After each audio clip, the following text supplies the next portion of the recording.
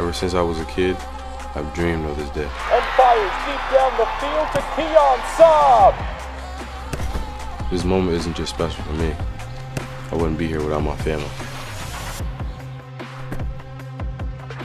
I have 2 younger brothers who are following in my footsteps, and I'm just trying to show them that anything is possible through hard work and commitment. This has been one of the hardest decisions I've ever had to make. 34 total offers from Penn State, Clemson to name. I just want to thank every coach who's poured into me and made me feel like family.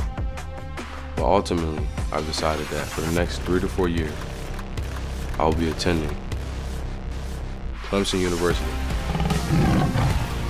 All in. With Keon Sabb, that's a 5-star rated defensive back. I see the crystal ball. I see that tiger paw of Clemson. What's the very latest there?